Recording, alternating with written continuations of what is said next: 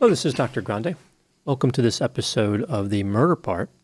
Tonight we'll be looking at the case of William Leslie Arnold. We'll get started with introductions. Jeff? My name is Jeff Pincin, and I'm a licensed mental health counselor, Delaware and Pennsylvania, specializing in the treatment of OCD and other anxiety disorders. And if you leave a comment or a question below, we may respond in future episodes, or potentially with YouTube shorts we might come out with here shortly. But if I hadn't become a counselor, what I really wanted to do, I really wanted to supply prison inmates with hacksaw blades. I mean, you got to figure a lot of prison inmates would want that. It's got to be a pretty lucrative service. A lot of demand. A lot of demand, right? I imagine so.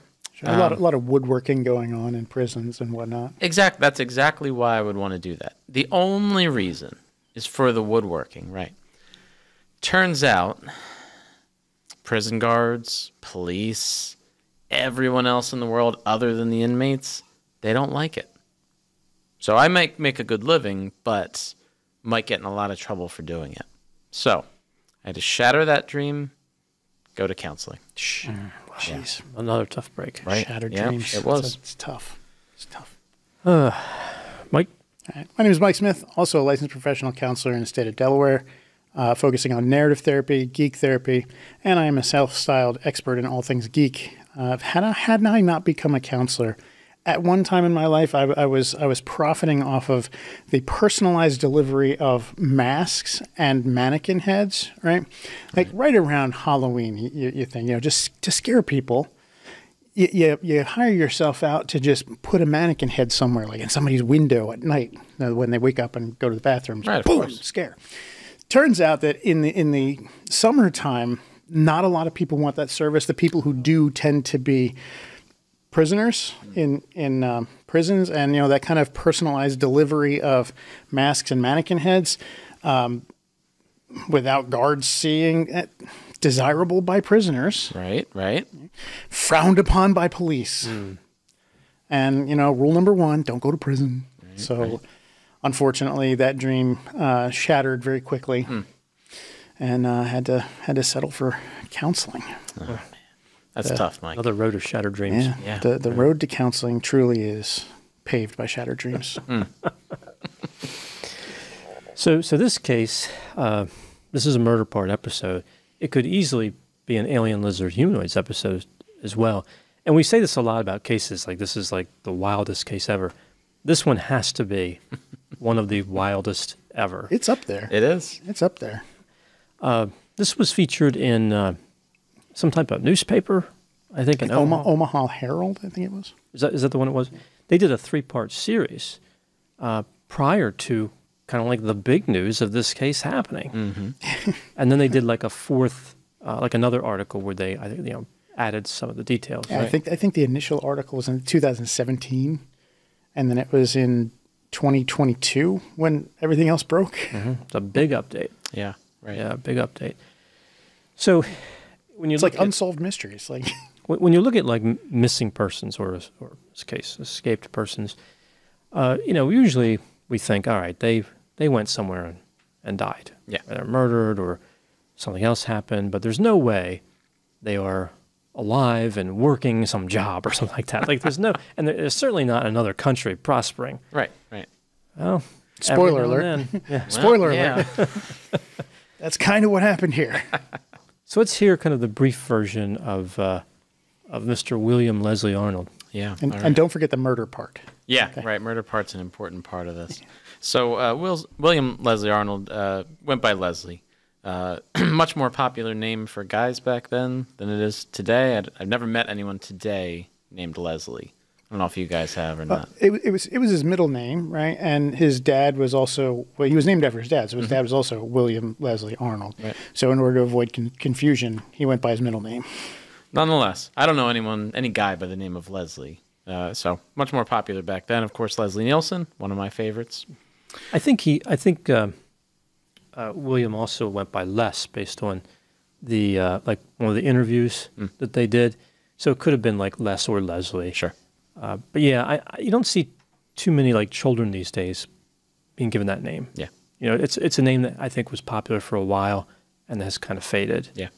But But Leslie Nielsen was Canadian, I believe, so it must have been popular over there during the same time. Maybe. But yeah, I would agree. It's not a name that's very popular these days. Right, right. So he was born in 1942 in Nebraska. As a teenager, he was described as having anger problems and, had some problems of his own.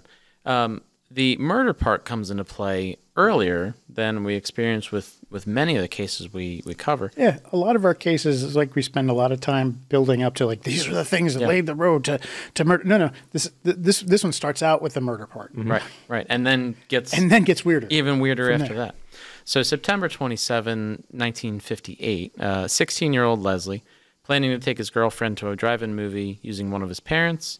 There were issues between cars. One of his parents' cars. What did I say? You said just one of his parents. One of his parents' He's gonna have cars. One of his parents. His parents were going to carry him and his girlfriend. Say, hey, Dad, you're going to carry me and my girlfriend to the drive-in, right? So he's going to borrow one of the cars. Issues between him and his mom. He retrieved a gun, shot his mom multiple times. Dad comes in after that, shoots his dad. Ends up calling a family friend, saying that his parents had to go away unexpectedly, and if she could watch his younger brother, which she agreed. He took his girlfriend to the movies that night, buried his parents in the backyard the next day, opened his dad's business on Monday, told them, hey, my parents had to go somewhere, business is open. And then his younger brother went back to the house a few days later, not noticing anything was wrong or thinking anything was wrong. On October 5th, some days later, his grandparents came to the house, tried to find his parents. They quickly realized, not so quickly, but they realized something's up here. Well here, the interesting thing is, the thing that Leslie told his neighbor was that his parents had to take a train out of town because his grandfather, who was going senile, had taken the train and gotten off on a stop and not gotten back on the train. So they had to go find him. And on October 5th, when his grandparents showed up, it was that grandfather that his parents were supposedly trying to find. They were supposed to be in Wyoming. Showed up, they showed up, like that grandfather showed up. And that's when the neighbor went, huh. Something's wrong here. Yeah. Maybe he wasn't entirely honest with me about that. So October 10th, called the police. The grandparents did. Leslie confessed to the murders, showed him the locations of the parents' body. He was charged with murder and sentenced to life in prison, but only needed to serve 10 years to be eligible for release. So goes to prison, model prisoner. Earned his GED, tutored others, played in the prison band, everything. It was the clarinet. Saxophone. Saxophone. Played the saxophone. Yeah. He also learned how to play the piano, or taught himself how to play the piano while he was in prison. So by all means, model prisoner. So 1968 comes around. He was close to possibly being released. He was close to that 10-year mark. He escaped from prison. And we'll go through all the details of it, but it involved hacksaw blades being passed over by an inmate that was recently paroled. I could have provided that service, but no. Except for it was many decades before you were born. Right, but I could have provided that service when I was born. Turns out it's frowned upon, of course. Yeah. So break out of prison. And won't give all the details away, but Leslie wasn't found. And at some point they just assumed he had escaped, he had died, something had happened to him. Never seen again. Right. That brings us to 2022. Many years later, a man in Australia uploaded his DNA to a genealogy website. It was determined that he was the son of Leslie Arnold. And so they learned all the details. At that point, they learned all the details about the life that Leslie Arnold had lived after he escaped from prison, involving having a family, getting married, having a family, having multiple jobs, moving to different places, different countries, different continents, and he never opened up about his past to his family at that point, and they didn't know anything about him until that point as well. So he died in 2010 at 67 years old from complications due to blood clots, and his family would not have been any wiser had his son not uploaded his DNA to this genealogy website. So a lot of twists and turns here. The Totally unexpected. thing that Leslie always told his kids was that he was an orphan from Chicago. Mm-hmm. And after he died, his son wanted to know more about his dad and his family. Right.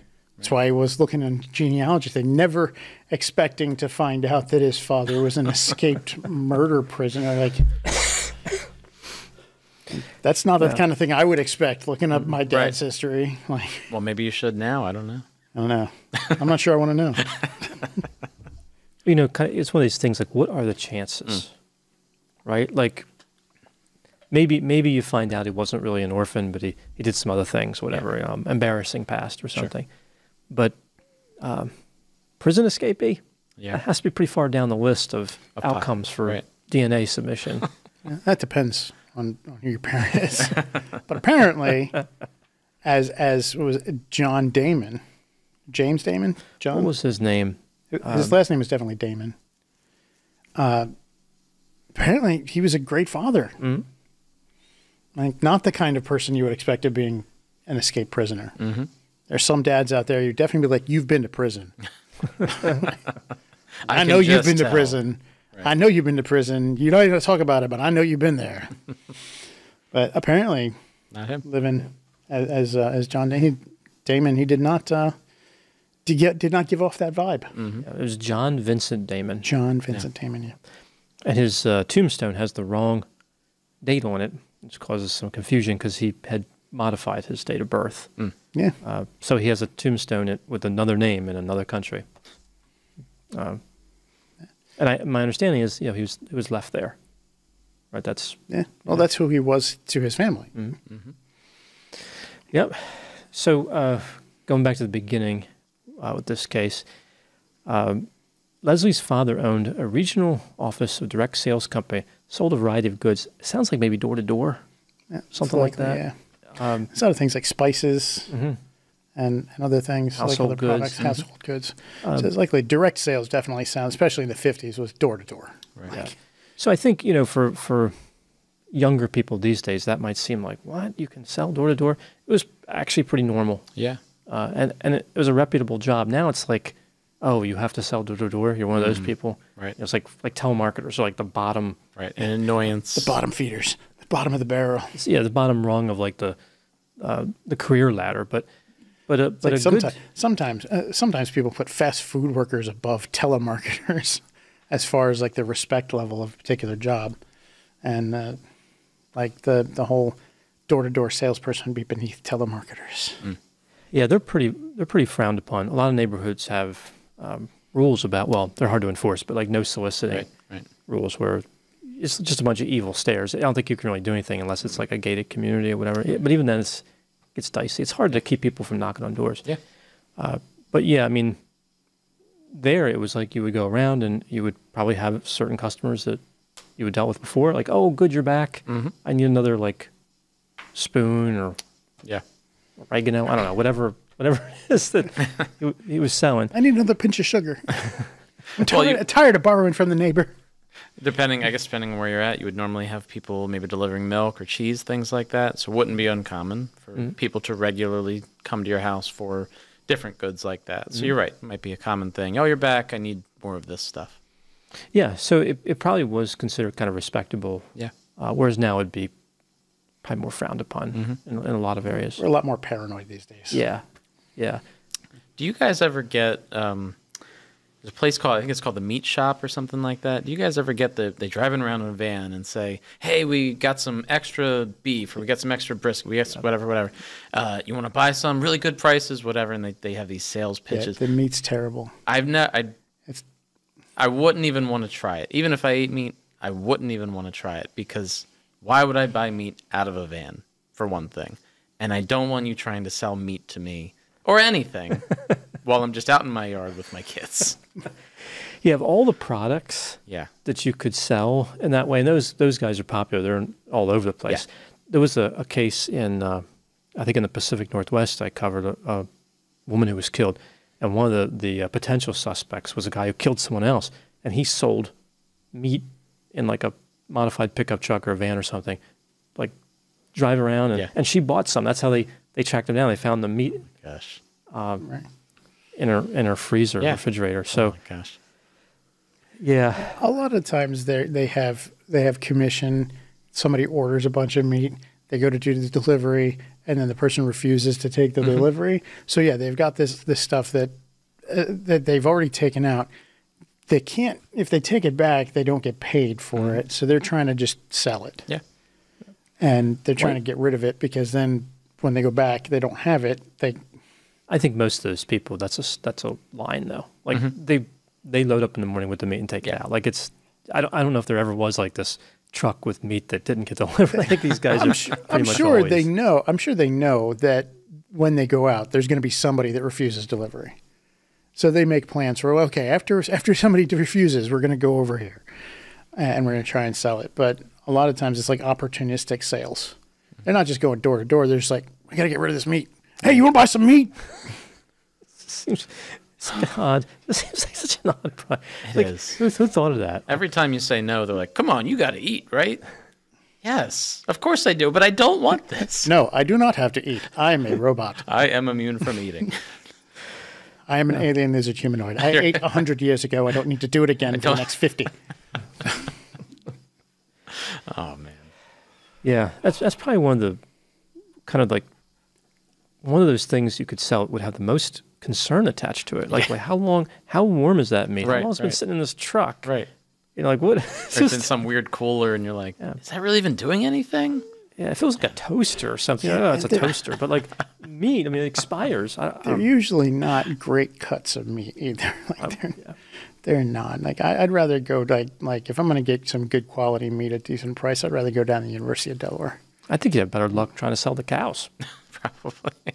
If you bring a cow around the you know what you get for a cow? 3 magic beans. Well, there you go. Right? There you go. So I was trying to deliver this cow, and the guy was like, I changed my mind. You got any beans? You're going to be stuck with the cow. So I thought, well, let me just drive around the neighborhood.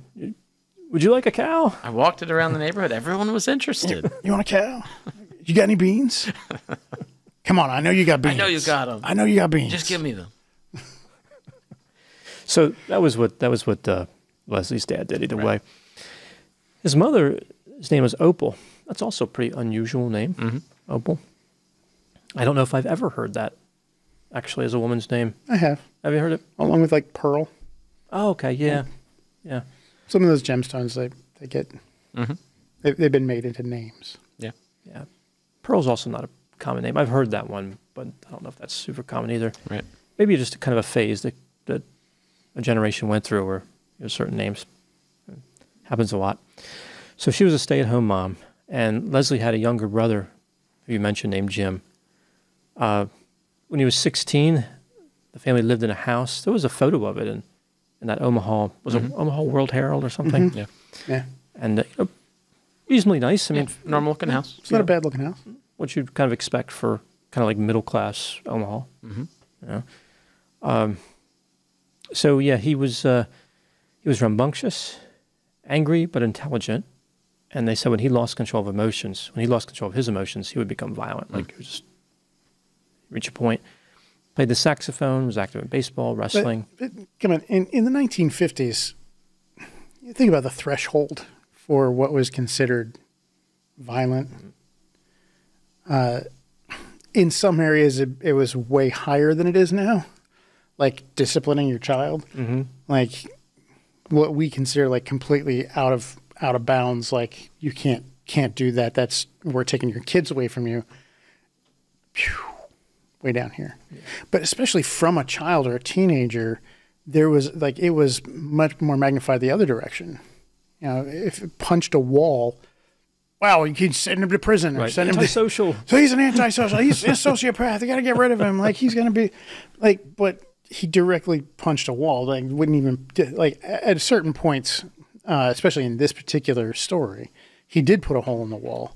But there were other times where he just kind of lashed out at like a tree, like smacked at a branch or something like that. And then they said that he was freaking out. But that is because he was younger than 18. Right. And yeah, his mom had a lot of stuff to do with that. It had a lot to do with the way he reacted to things. Yeah, she seemed like she was pretty rigid and unhelpful. She kicked him out of the house 3 separate occasions. Apparently, there's some type of stable nearby where he lived. I guess in walking distance. Sleep there. Again, these days you'd have a SWAT team descending on there for trespassing, but back then, especially in a place like Omaha, a lot of farms. You have a city. There's Lincoln not too far away, but there's really nothing around Omaha outside of Lincoln. It's just rural. So trespassing wasn't exactly an offense where the SWAT team would descend, like these days. Well, yeah, I think in the 50s it would have been trespassing if it had been just a hobo in the stables, and we're like, oh, there's a stranger I don't know, that's trespassing. But like, oh, that's Leslie from down the way. Let him sleep. You want to get him a pillow and a blanket? Sure. Yeah, we know him. It's not trespassing. There was also a lot more, I think, discretion without the body cams, where especially like local police, would let a lot go, especially if you had parents who were reputable. It was definitely like there was a system there. Where the police didn't look to rock the boat with supporters. Now with the body cameras, their discretion's kind of been eroded because it's all captured, and I think also we're more legalistic. Everything's a serious offense. But with Leslie, a lot of the things that I heard about him, his emotional stuff, it always ties back to his mother. Like his outbursts, his reactions, everything. Always like his mother was around. Like a lot of I don't remember hearing anything about like when he was at school, and his mom's not around, where he had an outburst. So it seems his mom is very highly charged. Trigger she was just disgusted with him. That's what it sounds like when you read the things. Like she treated the other brother like an only child. He could do no wrong. But Leslie was just had enough, and everything he liked was awful. Like in her mind, like her girl, or like his girlfriend, Crystal, right? Truly, like an adversarial kind of relationship between the two. Between him and his mom. Yeah, there's a lot of combat. It's like there are a lot of times where a mom doesn't like a daughter, or doesn't like a son's girlfriend, or wife doesn't like the daughter-in-law, mostly because it's like, you're trying to take my son from me. And there's kind of the adversarial nature there. In this case, it seemed much more like, oh, you like her? She must be terrible. Yeah, everything he liked. I think that was the sense. Right. Everything he liked, she just, if you like it. Automatically bad. Yeah, it must be bad. Yeah. So apparently, Leslie really liked Crystal. Her father was a truck driver, and Opal wasn't happy with that. She looked down on truck drivers, apparently. And they fought and fought, but Leslie kept seeing her. And that takes us to Saturday, September 27, 1958. Leslie was going to go see a drive-in. They actually had the movies. Well, I'll go to that later. It's been a tangent. So it was no room for sergeants, and the undead. Undead, yeah. The undead, yeah. Yeah. One I think generally considered a good movie, and one not so much. But we'll get to that. So his parents had 2 vehicles. One was a 1957 Mercury. Pretty neat car. I could see why he would have been happy about taking that, but then at the last minute, they get into this argument. He was told that he was allowed to take the car, that he was allowed to go on the state, he was allowed to take his girlfriend to the drive-in. At 16 years old, ooh. Yeah. That would have been it. That's where it's at. Yeah. Especially in Omaha, Nebraska. Not a lot to do in 1958 Omaha. I imagine the drive-in was probably like a big deal. I think Andy Griffith was in one of those movies, right? Yep. So, and Don Knotts. Was it the No Room for Sergeants was Andy Griffith? Was it Don Knotts with that too? No, I don't think he was. No. Maybe I'm thinking Andy Griffin's show. Yeah. But yeah, Andy Griffin's in it. So pretty excited. Yeah. He was a big star. And we see that he's talking to Crystal, and the way they describe it in the Omaha World Herald was, I just picture this phone, this cord. It was like those coily cords. Yeah. Just like really, it's just really all the way stretched out. He's like just closing the door in his room, like pulling that phone through, like under the door, and the mother's probably like, "What is this cord?" He's just twirling the line on his finger while he's tighter talking and to her. tighter and pulling it. Yeah. So she gets this confrontation with him and says the crystal was no good. Now, those are pretty serious words back in 1958. Yeah. No good. That was a big deal. That was practically cussing about it. Yeah. That was like an expletive. Like it was very No much. good. It's like no good, no good. That would be the point in the movie where it'd be like, everyone gasps and, the turning point in the movie. The old lady faints. Right. No good. Well, I never. Yeah, right. There was the pearl clutching. Yeah. Yeah. So, no, Don Knotts wasn't there. Was he? I thought he was. It probably because he was in the Andy Griffin show. Right. Right. So yeah, I thought I remember that. Yeah. That's really all I've heard of in that movie. Andy Griffin, Don Knotts, a lot of these other guys. They look familiar. I've never heard of them. Yeah. All right. So we'll get to that. But Opal called Crystal no good. Mm-hmm. And it sparked an argument. Basically, it sparked the argument as soon as he said one word back to her. She's like, "That's it. You're not taking the car." Right. And that he blew up on that one because that was his whole thing. Like he was going to go on a date. Yeah. And at that point, he punched and put a hole in the wall, and then stormed out of the house. Yeah. So when he came back in, he retrieved a rifle he was familiar with, 22 caliber Remington semi-automatic. And we've talked about. It's a nice rifle. Yeah, it really is. Really is. We've talked about different weapons before. 22 is such an odd choice for trying to kill somebody. It's not very powerful. It can certainly kill people, and it has killed many. But it's not designed for that. And one way to overcome that is a headshot. The other way is multiple shots. I don't know whether it's a matter of. I think that might have been a matter of that's what he grabbed first, or like that was what he was able to grab ammunition for first. Maybe that's all they had. That might have been the only one they had ammunition for in the house. But that's what he grabbed. And he said it was already loaded when he talked to the police, but they found a box of ammo that matched. Yeah. He loaded it. Tossed over the fence. He loaded it, yeah. I'm pretty sure he did. I also don't buy his story with the dad, but we'll get to that. So this is all his account. We don't know. We don't know. We know they were shot 6 times each, but we don't know anything beyond that. So he's standing. This is what he says. And this is consistent, I think, with the disgust that Opal had for him. His mother's standing in the doorway between the dining room and the kitchen. I think he was in the dining room, as I understood it, like building a mental image. Right. And she laughed at him and said, "What are you going to do, shoot me?" And then he did 6 times. Yep. Yeah. He made good on that. Yep. He didn't need words to answer that question. So she screamed in pain and fell to the floor. I tend to believe that's true. So actually only shot her once. And then he came up right to her and shot her 5 more times. And the reason I think that's true is that's an unusual thing to confess to. That does not make him look good. Right. Yeah. Sure. I would even say he's no good. Oh my goodness. No. He said he realized what he did, and he fell to his knees and started apologizing to her as she was dying. Yeah, she probably wasn't in any mood for forgiveness. No. I personally, like that part to me seems like he's trying to make himself look good in that situation. Because if she really was that big a trigger person for him, if she really treated him with that much disgust and he was really that fed up with her, there's no way he apologized to her. There's no way he did anything but just feel relieved. Relief, yeah, that's what in that moment. Yeah. And maybe some excitement because now he knows he's going to get that Mercury for the date. But he's got one more obstacle to get. There's one more. Yeah. So Dad comes in. Wasn't his day. No.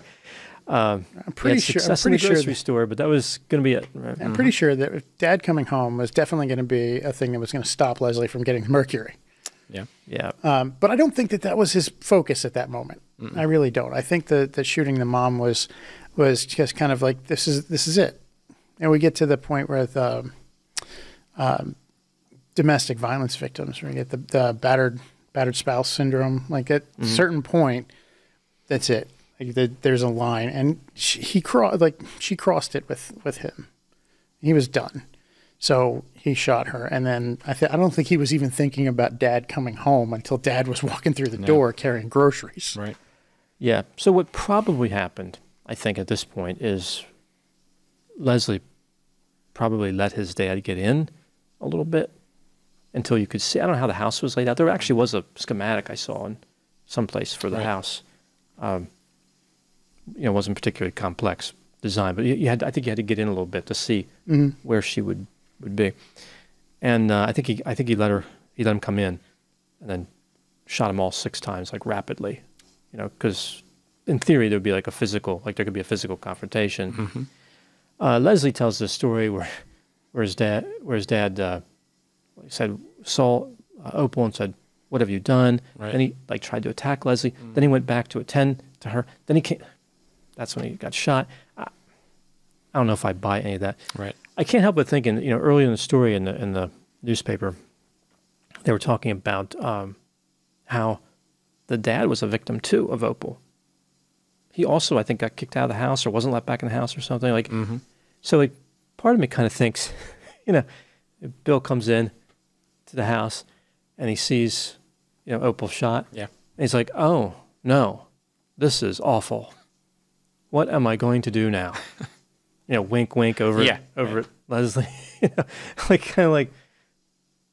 Don't want to seem like I'm happy here, but wasn't a huge loss for him.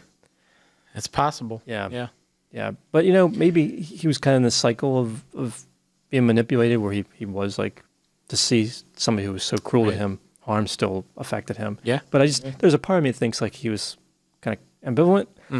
He walked It's in there. possible. Oh no, I can see it, but I also think, I honestly do think it was a shock to him. He walks in, sees it, "Oh my God, what's going on?" and he starts freaking out. The thing that makes me think that it wasn't just a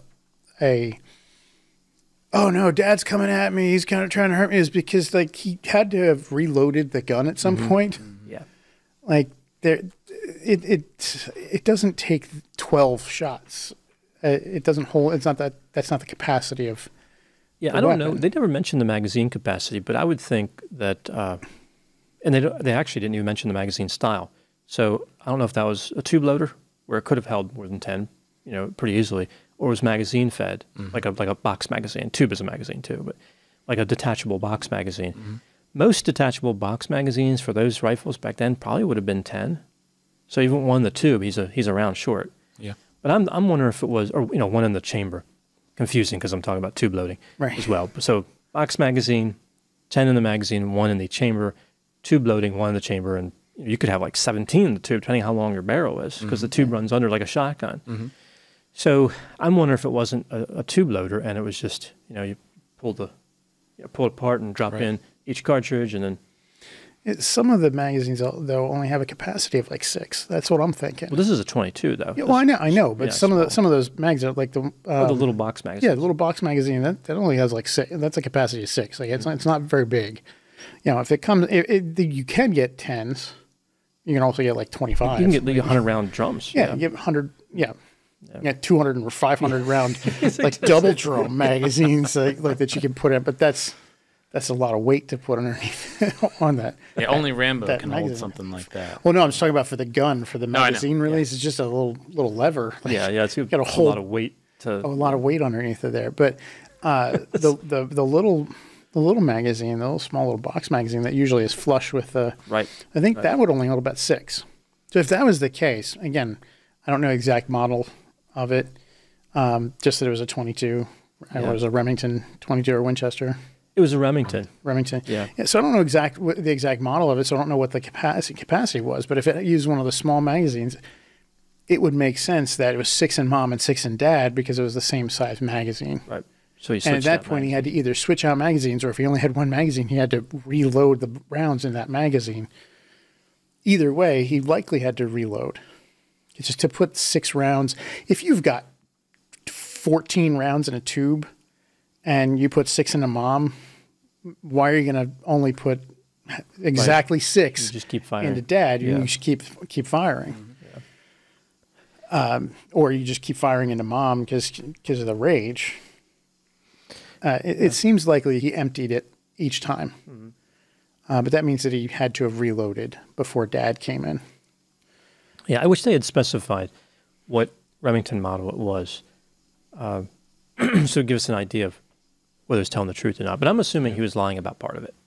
That's kind of... It's a good assumption, especially since, it's natural human instinct to deflect as much as possible. And he was 16, and he was probably... The rage and the everything else he was feeling at that moment, probably didn't remember everything exactly as it happened. Just his perception of it in that mindset, whatever he was feeling at the time, which I can't even imagine. You just did that, or you're about to do that, and you're feeling all that rage, and it probably doesn't remember all of it exactly how it happened anyway. And I can think that if they normally kept the gun loaded with this short magazine, after he shot Mom, he would reload it so that he could put it back the way it was stored. That's a reasonable explanation for why it was reloaded and how it could fit into his narrative of Dad comes through the door, freaks out, comes after him, so he just grabs the gun and unloads. But regardless, that's what ended up happening is he kills Mom, then Dad comes home and he kills Dad. Whether it was him, deer hunter style, sitting in the back corner in the shadows, right, with the gun, just waiting. The barrel comes out into the light. Barrel comes out into the light, and Dad comes in. Oh no! Drops the groceries, and then blam, blam, blam, blam, blam, and he goes down. Of course, that's the big cinematic version, right? Because you have to use the big sound effects, even though it's a 22, which would just be like. It's like a shotgun. It's like he's got a Mossberg 500. And Right. you hear him racking the slide. Yeah. So it's interesting because they never really specified how long it was between the shootings. But, Leslie had some options here. Yeah. I mean, he could have put the rifle away. The technology for matching firearms was very primitive in 1958. He could have cleaned it, put it away. Oh, and at that point, matching 22s was almost impossible because it's not a center fire. Right, the rim fire. Yeah, it's a rim fire. So he could have disposed of all the cartridges, right, all the spent brass, cleaned the rifle, put it away, been like, I was outside and I heard gunshots, or I was down the street playing with friends and came back and it was quiet in here. They didn't have GSR tests for... He could have washed up anyway. But forensically, I mean, it was a pretty primitive time. Ultimately, he was able to move his parents' bodies into the basement, right, and rolled up the carpet. Cleaned up the scene reasonably well. Yeah, cleaned up the scene reasonably well, so that it wasn't immediately obvious. Yeah, as a 16-year-old, I'm sure that he would have perhaps had a bit more believability than maybe if he was an adult and said, "Oh, I came back and I just found them like this." But as a 16-year-old, maybe he would have been believed a little bit more, like, "Oh, 16-year-olds don't kill their parents that often, rarely ever." So maybe they would have believed him more. Yeah. Curious though that he did what he did after that. Yeah, I would think in terms of escaping responsibility, either make the gun disappear if you don't have time to fool around with it, and leave. Actually, that would probably be the best option, right? Just gun gone or cleaned and get out of there, and then let somebody else find the body. Instead, he really doubled down. I do think he was trying to cover his tracks. So I think he panicked. I was like, "Oh crap! What did I do? Oh shit! Let's hide as much as we can." And that's the only thing. He was hiding as much as he could, and then it was, "I can't deal with this anymore. Let me go." So he went and took the mercury, picked up Crystal, and they went to the movie. Well, yeah. So first he called a friend and took care of his brother. And that was the story of Wyoming. Yeah. So he set that up. Yeah, and then he calls a neighbor Rose and is like, "Hey, can you pick up my brother? Because my parents had to leave suddenly. Grandpa took a train. He's senile. He got off the train, so they can't find him. So they went to go see if they could find him. They took the train out of so and such a time. Like he put a lot of detail into that story real quick because he gave date and time of the train, which would be important later." Yeah, so he did. He really wanted to see those movies, right? Most important thing to him. Yeah, cinema. I think that was a spite move. I really do. I think I'm going gonna to see see that the movie was a spite movie. I think he was, the rage was there. That's why he killed Mom. Dad was kind of a secondary thing. And he went to the movie because Mom said no. So, well, I'm going. Yeah. I don't care. I'm going. It was a sticking point on him at that point. It was a point of not like, it wasn't a super petty, like everybody talks about it. It's like, oh, he killed his parents so that he could take his girlfriend on a date. It's like, it's not that simple. It wasn't just, oh, I want to go on a date. You can't go. Die. Like, Yeah. it was much more emotionally charged than that. And the going point was, well, I did this, so I'm going. And like they went on the date. Mm-hmm. I think also, I mean, I don't think he thought about this, but it would look kind of suspicious if he didn't go on the date. That's true. Because he already told people his parents were gone. Mm-hmm. Right. So it makes it look like he was taking time to clean up. But yeah, so they saw double feature, right? They saw No Time for Sergeants and Undead. I think Undead was shot in a converted supermarket. Apparently it was pretty bad. Pretty bad. Well, But a lot of people, it wasn't the 1950s version of Cocaine Bear. That's right. Starring Jeff Pincin as the bear. A lot of people like No Time for Sergeants, so that was a popular movie. Mm-hmm. So the next day, Leslie walked over to a neighbor and asked for a shovel, and got to work in the backyard, Yep. Not too far from a tree. Buried his parents. A lot of, I imagine, physical exertion here because Yeah. he had put them in the basement, Yeah. and the house didn't look like a walkout. You can't tell. Didn't look like a walkout. Right. So you're going back up them steps, Uh-huh. Yeah. ka-clunk, ka-clunk, ka-clunk, all the way up. He had to take a belt and wrap it around his dad's feet and use that as a kind of a handle to help haul his dad out into the hole that he dug, which wasn't super deep, but it was deep enough because he went back and got his mom, put her on top of him, and then covered him up. Yep. Yeah, I imagine it looked pretty obvious Yeah. if you were in the yard. Yeah. Yeah, it's funny. It wasn't though, because it was an azalea bush. Like, it was low to the ground and it covered a larger area. So he kind of was underneath that digging out. And so once they were in and covered, the bush kind of was over top of it. It was kind of flopped over. Yeah. So it wasn't super obvious until you move the bush, and then look, there's a grave here. It's a fresh grave. Right. Yeah. So then so this was Sunday. He buried his parents. Monday he goes to the business. He opens it, and then his brother Jim comes back a few days later. Never suspected anything. That's a good clean job, because you figure there's blood everywhere. Yeah. Everywhere. Right. Down the basement steps, in the basement, in the dining room, in the kitchen. So Didn't notice anything. Yeah. Yeah. His brother also didn't notice that the carpet the rug in the dining room was gone. Yeah. But he'd gotten rid of that. It's curious, right? 1957 Mercury has a pretty substantial trunk, if I remember right. He had access to the vehicle. Yeah. Nebraska, there's nothing there. You drive an hour outside Omaha, you can be, you'd be in a field where no one's going to ever find you. Right. Even a half hour. Why not load the bodies in the Mercury? Doesn't make much sense. He could clearly pick them up or get them Yeah. many places. Yeah. Yeah, I if don't you know. can move up the basement steps, he can get them into the trunk of the Mercury. Mm-hmm.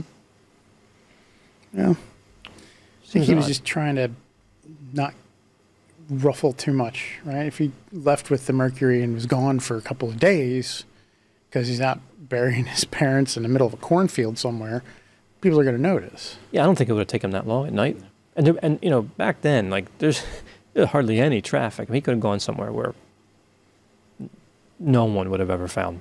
Yeah. Even probably to the modern age Mm-hmm. would have found him. That's true. You got to dig a little deeper, though. Right? Yeah. Shallow graves. Got to go a little bit further Yeah, down. the animals can get right in there.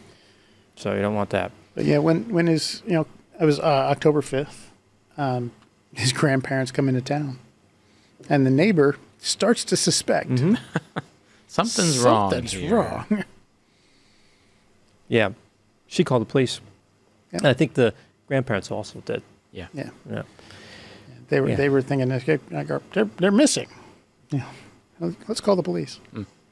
Yep. So Leslie was interviewed and he immediately confessed. Immediately.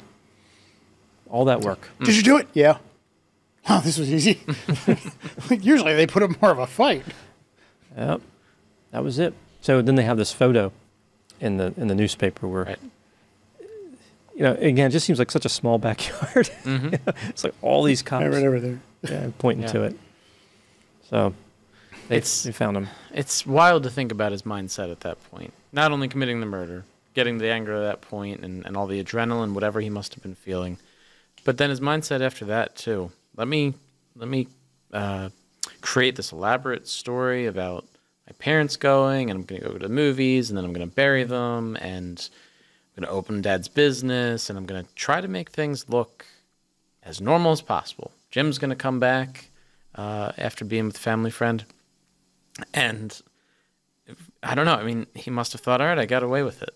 But then, he couldn't live that forever as a 16-year-old. And especially with his brother, too. Somebody was going to catch on to him, but he created such an elaborate story. It's amazing to think somebody 16 years old, or anybody, for that matter, at any age, could have concocted that level of deception and got away with it for so long, especially a 16-year-old. To me, it seems a lot like he was going off of just impulse. Like the impulse was, oh, I see a detail, I've got to deal with this. It's a very ADHD thing to me. Like, there's a detail. Oh, there's my brother. Oh, I got to do something about that. There comes the lie about where the parents went. Oh, you know what? And the whole sticking point, I'm going to see this movie. So he goes to see the movie, and then everything after that is like, oh, crap. I probably got to do something about this. And it was like, trying to hide it, trying to cover it up. I don't think he ever thought that he actually got away with it. Yeah, that's I fair. think he was just like, I'm just going to keep going until something happens. If nothing ever happens, no. Oh, well, but he did have a lot of will on it, though. Yeah. Like, he was like, I'm just going to keep going until somebody calls me on this. If nobody ever called him on it, he just kept going. Yeah. That seems to be his style. Yeah. So, but yeah, he confessed immediately. As soon as somebody called him on it, you're like, well, there's no use hiding it. Yeah, I killed him. Yep, there's the bodies. They're over there under the azalea bush. Yeah, so he's facing 2 counts of first-degree murder. So that would be life in prison. I think that's because in the interview when he confessed, one of the things he told the officer was that after he punched the hole in the wall, he went outside and he said, "That's when I decided I was going to end it." And then he went back in and grabbed the rifle. So that's why they were going with first degree. So because okay, that's premeditated. And then I think they thought the same thing for the dad. It was like he had to have reloaded. Yeah, it was first degree. That makes it premeditated. Yeah. So there's first degree. So these days, he was 16. These days, I think what would happen to somebody like him probably be, convicted on first, no plea bargain. They would just take it to trial. They had enough. They would just spend the taxpayers' money and go the whole way. No plea bargain. And life in prison without the possibility of parole. Of course, being 16, you have the Supreme Court decision where, they don't like to keep you in with no hope of parole. But then it's a double murder, right? So if it's like, say, 40 years each, it's going to work out the same. He's going to be in prison for life. Right. But I think realistically, he would have died in prison these days, is what I'm saying.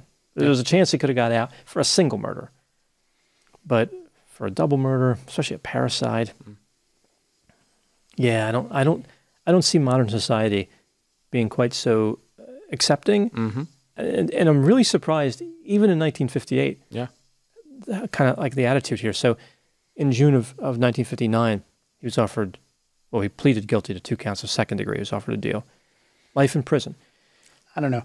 I kind of disagree on that point because 95% of cases are convictions through plea deal. Even today, I see prosecutors like, okay, second degree. I don't know. 2 counts of second degree. We'll do life. I don't know. Maybe in Nebraska. I think in Delaware, there's a lot of states here in the East. I'm pretty sure they would have just gone for the first degree. Shooting the parents.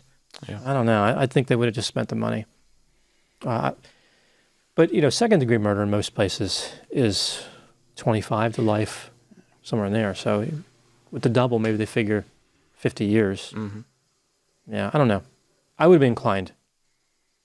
I think about, like, from society's point of view, just to have the trial, especially when you have a mountain of evidence. I think in 58, it was still a big deal to try a 16-year-old as an adult. That could have been a factor, too.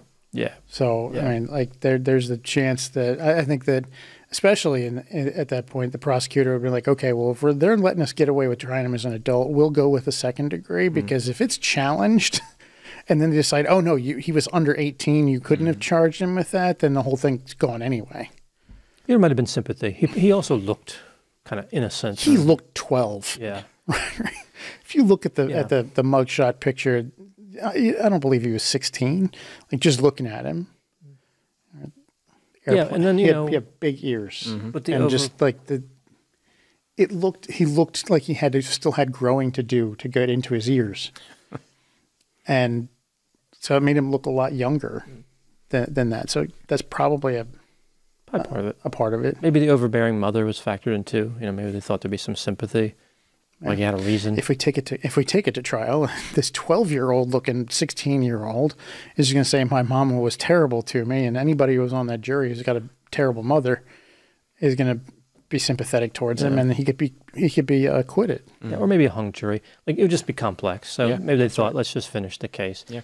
So he was sentenced to life in prison, but in Nebraska at that time, that meant something very different, because the State Board of Pardons was very liberal at that time, surprisingly so. I was really, you know, I've seen a lot of cases, and Yeah, they liked to put year limits on life. Yeah. Surprisingly low time as well. yeah, what they would do is they would commute these sentences. So, like, you were in for life, but it was kind of like wink, wink, Yeah. nudge, nudge, like, you know. It's like, you're in for life, but we're going to define life as 30 years. Well, he only needed to serve 10 And to be eligible for this commutation. Yeah. So, and then you had this juxtaposition with Charles Starkweather, who was executed 2 weeks after Leslie went into prison. And this is somebody that Nebraska had no sympathy for. Yeah. Right. It was a completely different type of killer. He inspired the movie Natural Born Killers. Incredible case. It's just crazy that it ends in that same place as Leslie. Like, Leslie's coming in, Right. and that's when they Stark's going out. yeah, Starkweather's going out. Yep, he was very successful in prison, model prisoner. Yeah, model prisoner. Might have been that execution 2 weeks in. Like, you know what? Scared him into that. It also might have been, wow, my mom's not here. Maybe. Different Like- life for him. As I said, four walls do not a prison make. I think he felt more in prison with his mom than he did in actual prison. But he did make a lot of connections, friends. He knew people. Yeah, everybody. He had a few disciplinary hiccups, but everybody in the prison pretty much liked him. And even the prosecutor, when he pleaded guilty, was like, "Oh, don't worry, son. It's not going to be for life." Even he knew. Yeah. But everybody in the prison just assumed this guy would do his time, and the Board of Pardons would hand down commutation. Yeah. Yeah, and they figured it would be after 10 years. After 10 years, he'll be able to get out. And like they all knew. Everybody was telling him that. But he tried to appeal the convictions because they said ineffective counsel, that he didn't understand what the charges really were, that he was pressured into it because he was in holding for 8 months prior to giving the plea. And so ultimately his appeals were denied. Interesting side note on that. While he was in 8 months in holding, because he was under 18, custody was given to his girlfriend's parents. So Yeah. he was technically, under the parental guardianship of his girlfriend's dad. Yeah, while incarcerated. While he was incarcerated. They also never took a second picture of him. Yeah, no.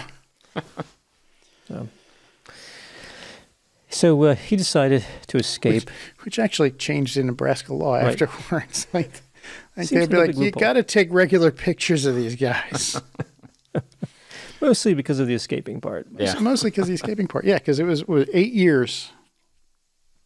8 years after he went in. He looked completely different. Looked completely different because he went in at 16 years old. He was 24.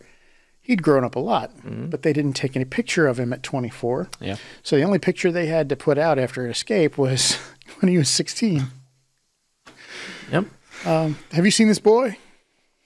Yeah, maybe 8 years ago. 8 years ago. Picture him a bit older.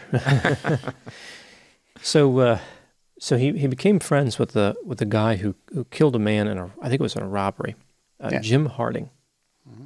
And Jim Harding looked a lot like James Earl Ray. We'll get to that. It didn't help him, but the guy who killed Martin Luther King Jr. Right. So Jim Harding conspired with Les, and then a guy who was recently paroled. I find this interesting. Like you get released on parole, and they're like, "You're not going to commit more crimes, right?" No, of course I'm not going to commit any more not. crimes. Yeah, No, I'm done with crime. that. So, anybody know some crimes I can do? Let me just go commit some crimes right here. See you guys later. Before you know it, you're buying a cardboard tube and shoving hacksaw blades and masks in it. Yeah. And that's what he did. He threw them over the prison wall. Now, by this time, Oh, well, he did personalized delivery of masks. Oh, man. there you go. Jeez. So lucky that he got that Lucky. gig. Oh, God. Wasn't even near Halloween. Jeez. Well, there you go. I missed my calling. Yeah. So we see that Les went to the fence. Apparently, he was moved to a lower security building. Yeah, it was a dorm outside the main building where he and Jim were both housed because they were good behavior. I think it was Jim who went for the walk around the perimeter fence and got the tube.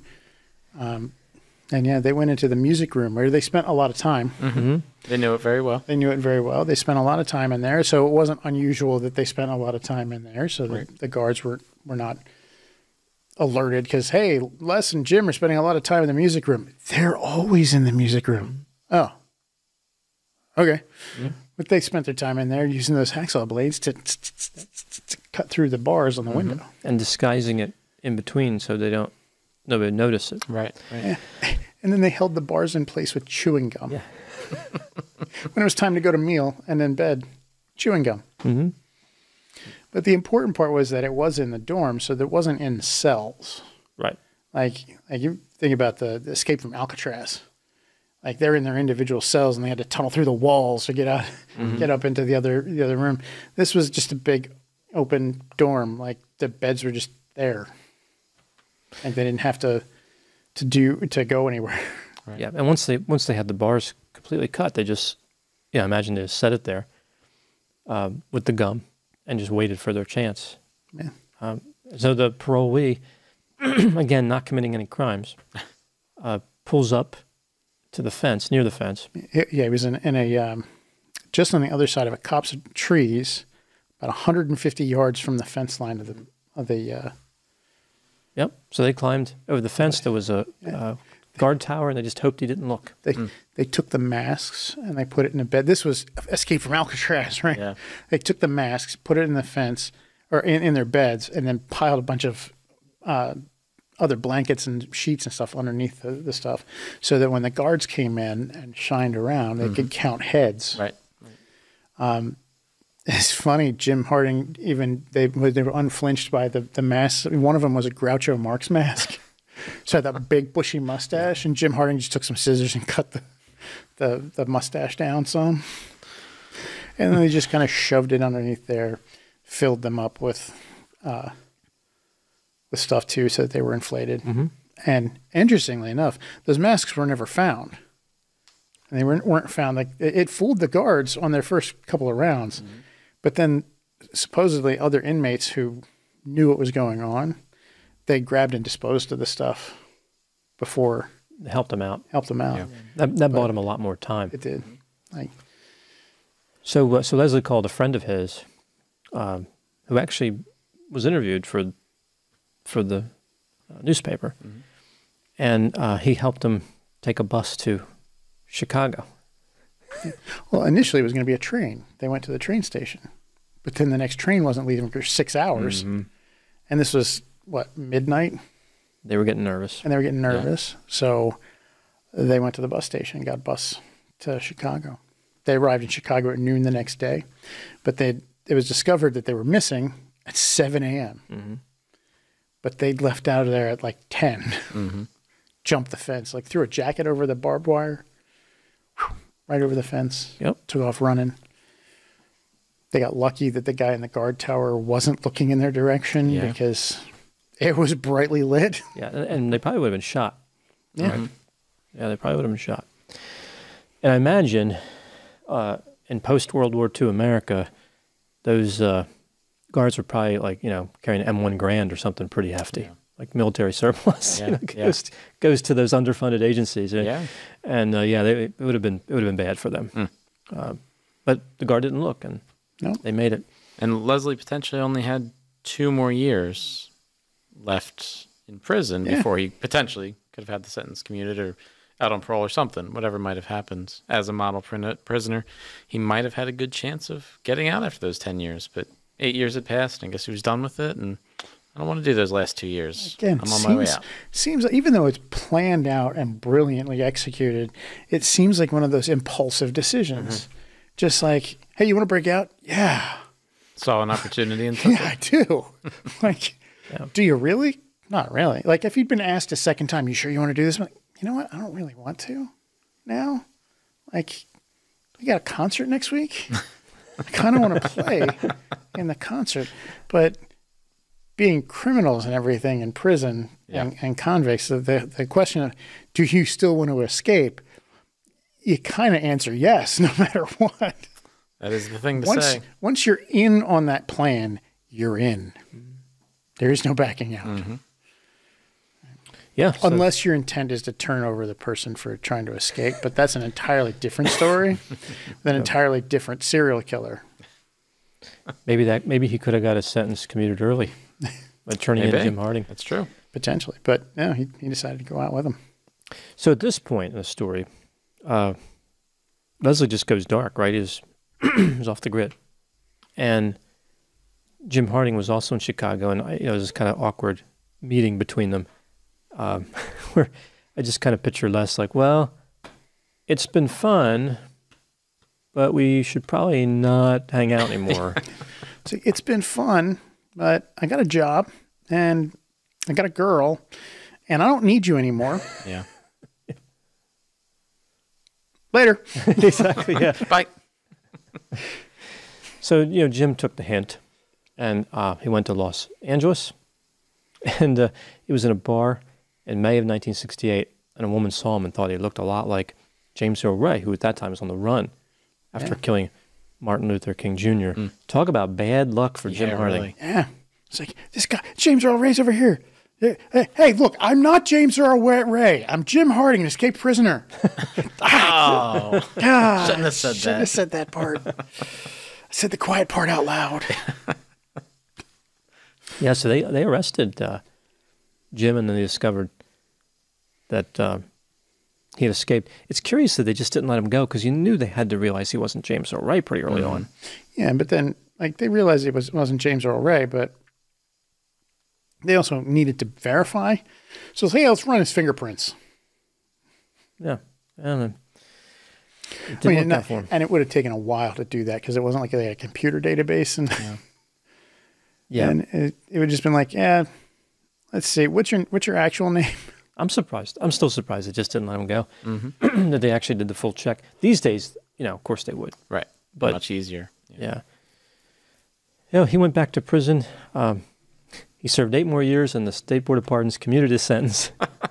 And he moved, I think it said somewhere in the Pacific Northwest, and had some decent job for a long time, and then died of cancer in 2008. It's incredible that he still got released early. Like, oh, you escaped from prison? We're going to treat you the same as anybody else. So you killed a dude, and then you escaped from prison. And you look like James Earl Ray. That's punishment in and of itself, don't you think? Like, okay, let him you're go. right. You've done your time. You look a certain way. Yeah. Yeah. So Leslie had better luck.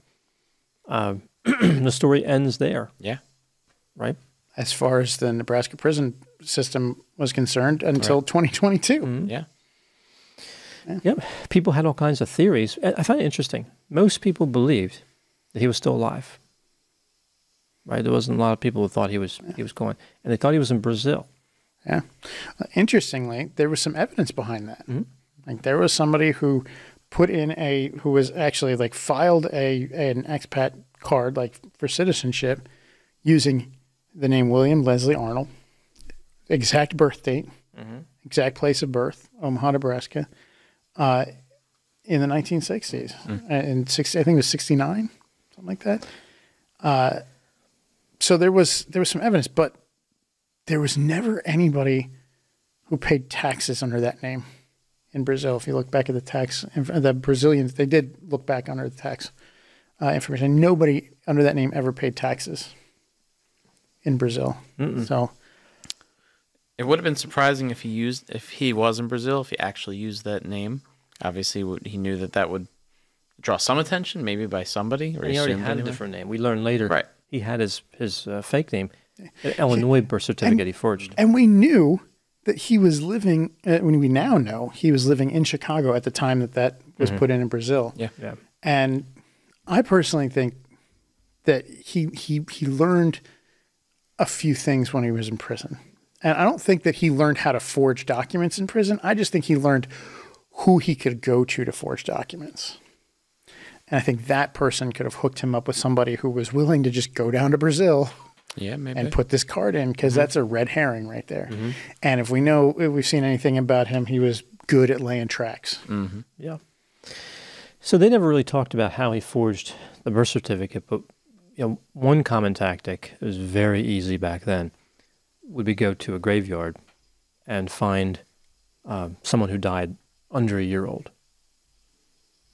That tactic worked as recently as like the 70s and 80s. Those people did that. That could be one way. But I think in the 50s it was probably even easier than that. Sure. Yeah. So, yeah, he had a birth certificate. So then we see in 2022, a man in Australia uploaded DNA to a website, and a U.S. Marshal from Omaha contacted him and had a big, long story for him.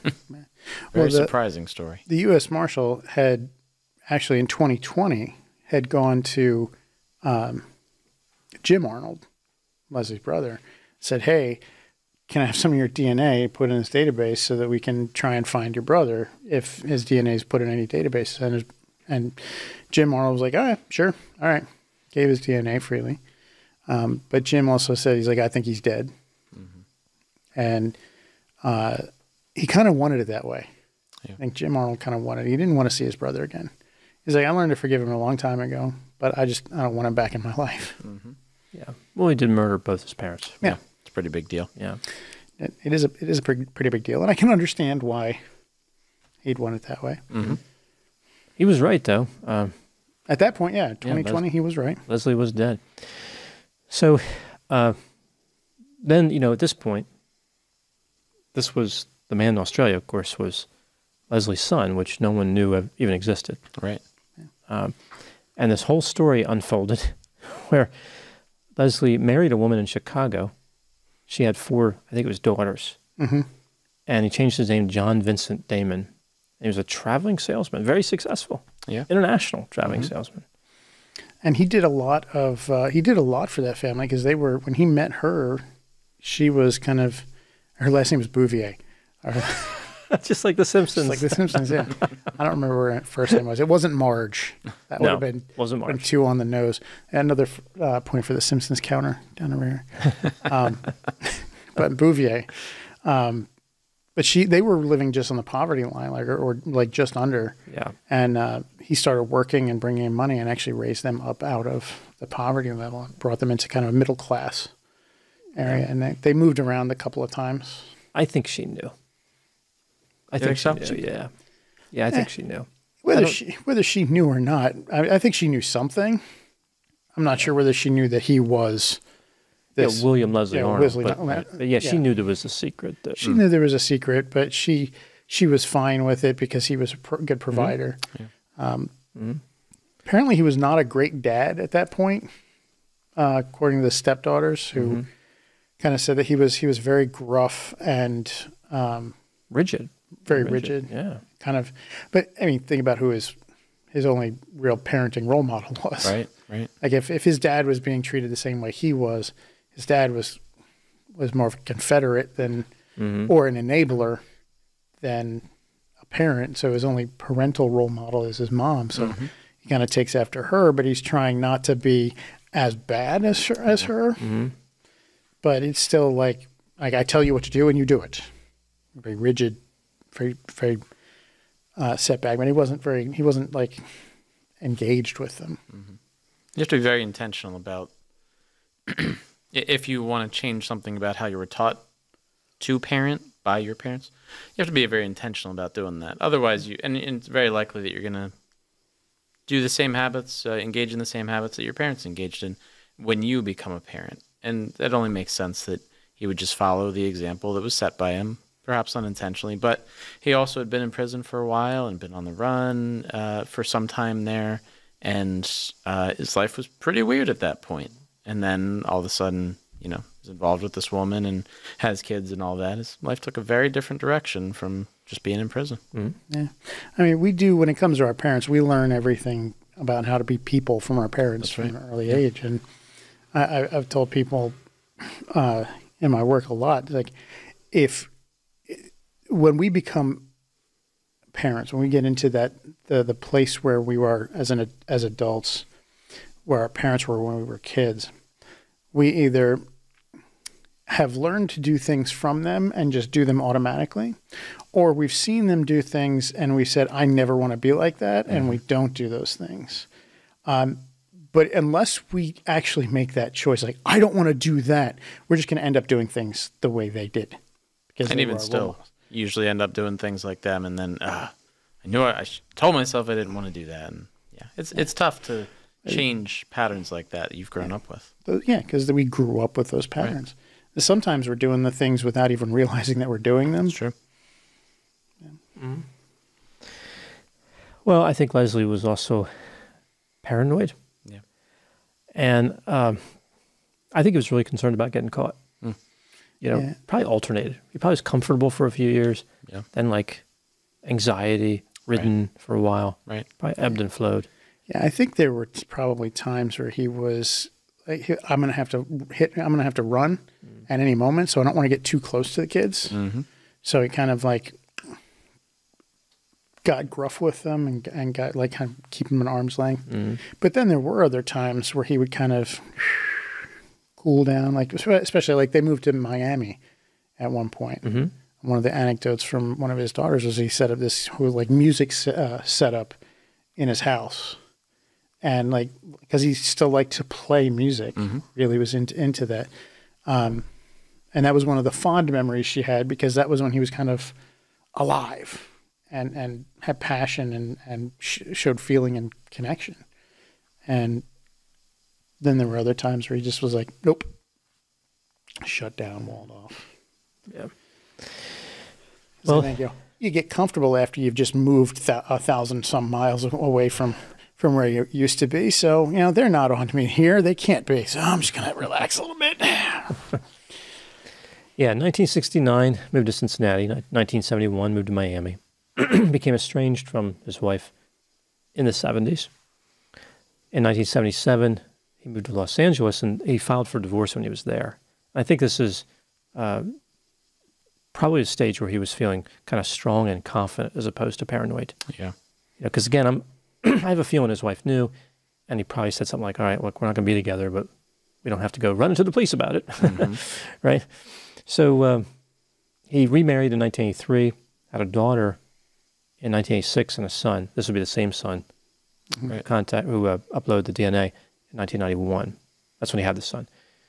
In 1992, I think the paranoia came back. I was trying to think what was happening in 1992. And probably even before this, right, we saw like Unsolved Mysteries. Yeah, right. And there was more interest in true crime shows. Right. There was like more true crime documentary style TV shows and things. Focus on the bad guys. Yeah, I'm trying to think like when America's Most Wanted would have been on the scene. Somewhere around that time period. So I wonder if he was just kind of looking at like that plus the DNA had improved drastically from, say, the mid-'80s to the early '90s. Yeah. And it would improve even more, throughout this time. But fingerprinting really dialed in, even more so. Mm-hmm. The world was becoming kind of smaller, more connected. This is before the internet would be kind of out there, but I think America's Most Wanted started in 1988. Yeah, so 4 years. Yeah. Right, of seeing that show and like we're gonna get this bad guy, and you could be the next bad guy. More news coverage of things like that. That they maybe found more people using these new techniques, these new devices, these new avenues of connecting people to crimes. And you figure 4 years into that show, they probably already had a list of people that were caught. Yeah, from the show. There you go. A growing list. I kind of think it would have taken something incredibly small for him to suddenly start really, really being radar up again. Speeding ticket, parking ticket, where he came across somebody say, "Hey, can I run your license and registration?" Those words right there, license and registration, could have been enough to just be like, "Oh, shh." It was more than just getting mistaken for an assassin, right? Yeah. Like it's that close contact to police who then are going to look at his past in some way. And I think he had a mole that I think he connected back to. He had a mole on one side. It was close to his mouth on the side.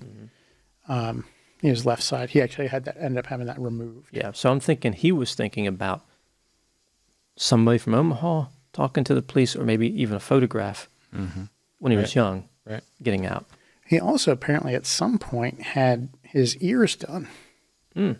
As his ears were still prominent even as an adult, where they were out. He'd grown into them. Like there's one picture that surfaced of him and his first wife together. You can still see his ears are a little bit prominent. And the only other picture we have later in life, the ears are very, very flat to his head. So there's some indication that during that time period he had his ears done. His family, his wife and kids, his wife and his biological kids did remember when he got his mole done, because they do remember that. Nobody said anything about the ears, but that could have been before they met. But they definitely mentioned that he got the mole removed because he'd had it for a long time. Yes, he was concerned, and then he had like this kind of weird final meeting with the stepdaughters. Right. Gave them some words of wisdom before disappearing forever. Moved to New Zealand, and 5 years later to Australia. It was in Queensland. And the articles, I don't think, ever say where he lived, but he was buried in Tambourine Mountain. So I'm guessing that's where he lived. Somewhere near there. Yeah, it seems reasonable, but technically he didn't. He could have lived somewhere else. He could have been buried there. That's an hour south of Brisbane. So he was there for many years. He traveled to the United States many times on business. He stopped after 9/11 and then no longer entered the U.S. He had a movie he liked, Clint Eastwood. It was Escape from Alcatraz. Go figure. A very small clue. Yeah. Small clue. Yeah. But interestingly enough, as much as he loved music, once he had that meeting with the stepdaughters, he didn't have anything to do with music after that. Like his family said they don't remember him like even really like liking to listen to music. Like they never knew he played musical instruments. They never knew anything. But music was a big part of his life, something he really enjoyed. You got to imagine the kind of will it takes to just be like, I love this, but I don't want to get caught, so I'm never doing it again. I'm changing lots of things about my life. Yeah. And think about like the mole, you could make a case, right? Because it's in a specific place. Yeah. And somebody could look at that and be like, well, it's the same place. Possibly identifiable. Yeah. But the saxophone? Like, I don't know. That seems like a pretty weak, like, oh, you're playing the saxophone. There's this archaic case from Nebraska. That dude played the saxophone too. Can you Must see be two, the same. You see two beat cops in Australia, sitting like a Land Cruiser, like a Land Cruiser pickup truck, right? I guess a ute. I think it's called a ute. And they're sitting there. You see that guy crossing the street with that saxophone? Looking at it, reading a newspaper or something. Yeah, exactly. Yeah, Looking up, looking down, looking up. He looks familiar. He's got the local Queensland newspaper. Wait, but no mole. But the saxophone. Yeah, but he's got no mole. Like, there was this case from years ago. And was it in Queensland? No, it wasn't even in Australia. No, You're thinking of the it was wrong. America. Nebraska. What's that? Nebraska. Where's Nebraska? Is it somewhere on the East Coast? I have no idea. What's a Nebraska? I'm sorry. I gotta say, every time we talk about the mole and having the mole removed, I'm just reminded of Mel Brooks' classic Men in Tights. Right. The molds, and it's a classic Mel Brooks move. Like he did it, like History of the World Part 1. Other movies like just mole moving around. Right. But I still love the reaction. See, wasn't your mole on the other side? I have a mole? Yeah, I think my favorite mole reference is Austin Powers? Probably is Austin Powers. Yeah. I think it was Goldmember. Guacamole. Don't say mole. It's funny because when that movie, when Goldmember comes up on streaming services, you click through the shows and it plays just a short piece of it. It doesn't do the thing with like Tom Cruise and Danny DeVito. It doesn't do that. It does the mole. The mole scene with the kid from that show. I forget it. This show. Wonder American Years. Pie. No, oh no, it was Fred Savage. Fred Savage, right? Yeah. Some people don't like Michael Myers. They think he didn't really shine on Saturday Night Live. He did a good job, in my opinion, on SNL. Yeah. Mike Myers is one of my favorite. Yeah, I think he did. I think some people are like, well, it's like there's other more talented people. No, Mike Myers is talented. He's a talented guy, and he really showed it in that movie. Yeah, absolutely. Oh yeah. I'm sorry, Mike Myers. It's an underrated movie. It really doesn't hold up really super well these days, but So I Married an Axe Murderer. Yeah. That was great, especially like he plays his own dad with a super Scottish accent. I love that. Like Mike Myers' Scottish accent is amazing. It is. It really is. He's very, very talented and has such a range too to be able to play all those different characters at the same time in so many different movies. Odd ones, but just I don't know. Yeah, you're right. Yeah, he's underrated, and he played a lot of characters in the 3 Austin Powers movies.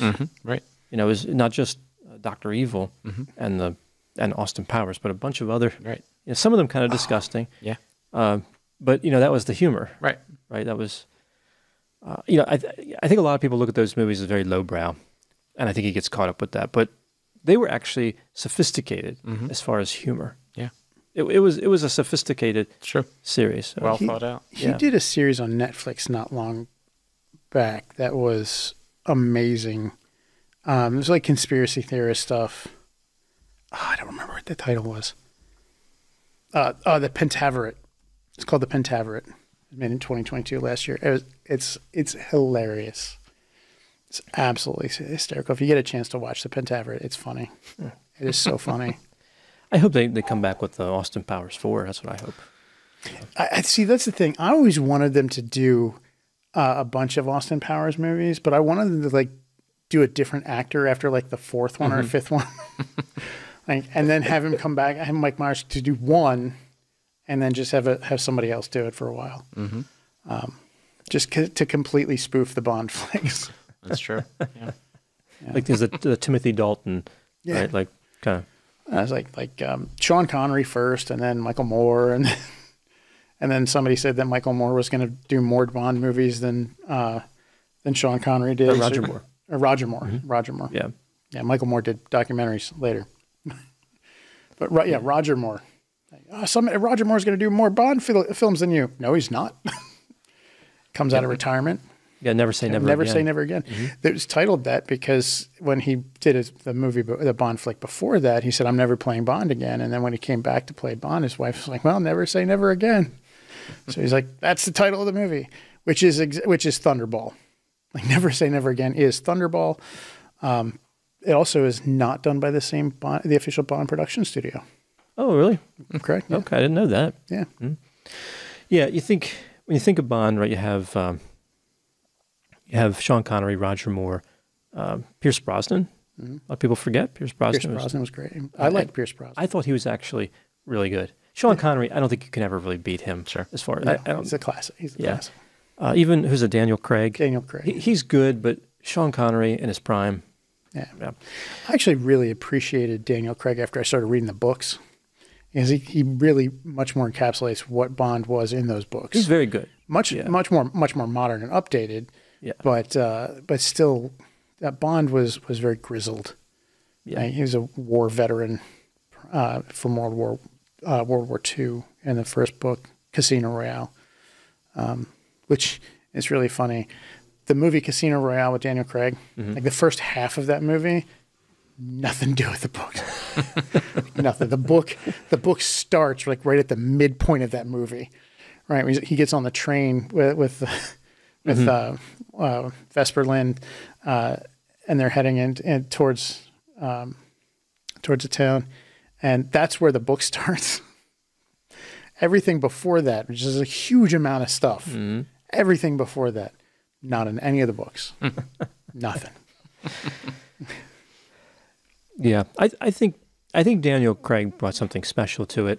I think I'm always going to like Sean Connery the best, though. But Yeah, this kid's Connery's the best Bond. I did like Pierce Brosnan. I think he was competitive with Sean Connery. I don't know as good, but he was competitive. I was surprised because you wouldn't think of Pierce as that, strong actor for that particular role. Yeah. Timothy Dalton is the one that I just could never. And the movies weren't bad, but he just didn't strike me as a British secret agent. Yeah. Right. Yeah. Some people can really pull that off. Some people just can't. That's okay. But yeah.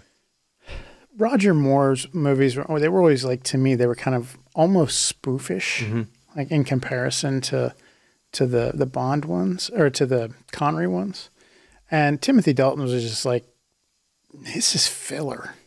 Like, this is a filler Bond. And then Pierce Brosnan kind of came in, like, they really wanted to have Bond to be like really, really suave.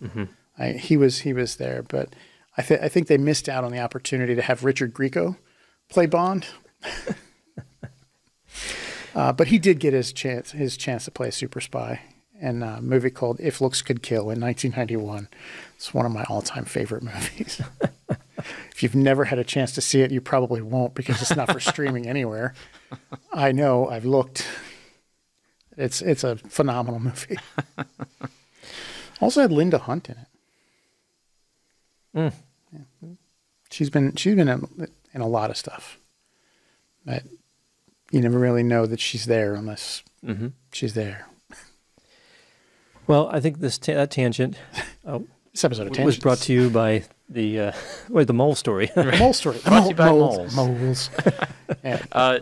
Which brings us back to William Leslie Arnold because he had a mole removed. Right.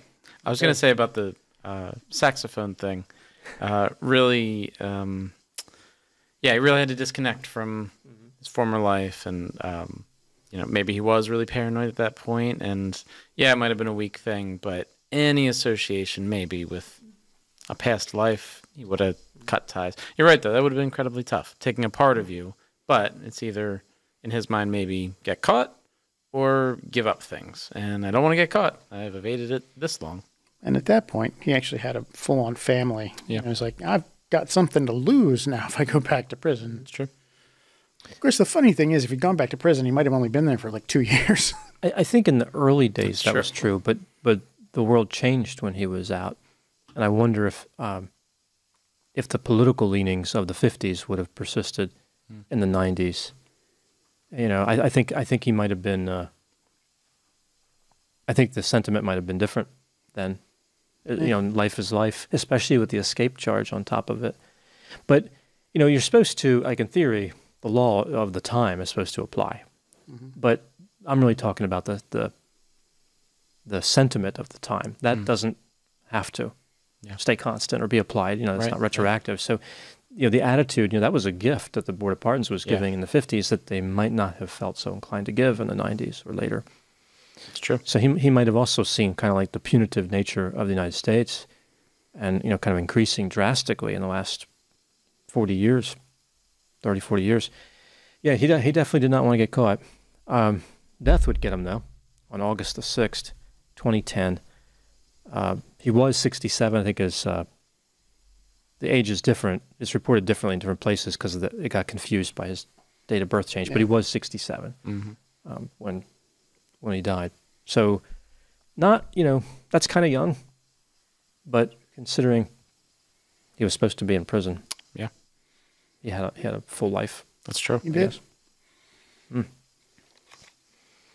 Really long life, full life. When he did a lot of stuff, and right up until 2022, people were still speculating about, like, where is he? Did he survive? Is he dead? Is he alive? Like, no, yeah, he was alive and in Australia. And hanging out with his family. Yeah. Yeah, and still working. I don't know if he's working at the time he died because he was sick for a little bit, but he was successful. Like he had money. He didn't have to. Yeah. He only lived 2 years longer than the guy he escaped with. Jim Harding. Mm-hmm. Yeah, Jim always felt as though he was the lucky one because he could reclaim his life, got released and all. Yeah. He got caught soon enough so that kind of really liberal attitude toward inmates was still in place. Yeah, that's true. Like with the escape, you would think, like, what are these guys doing with the board of pardons? Like, well, this guy, he murdered someone in a robbery. Oh, yeah, then he escaped.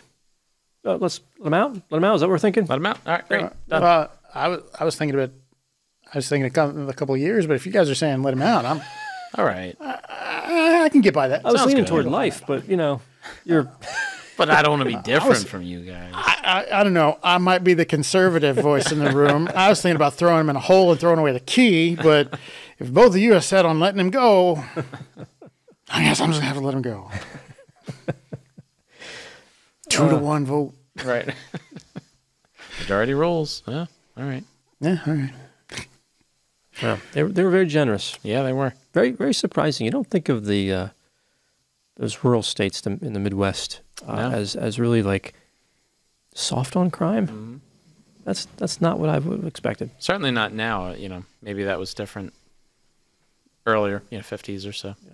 Still can't get past he killed his parents. Like, I think that's just something you'd think that they would, like consider. Like, okay, you want to say armed robbery. Maybe he didn't mean to. I don't know Jim Harding's story, but let's say maybe he was the driver.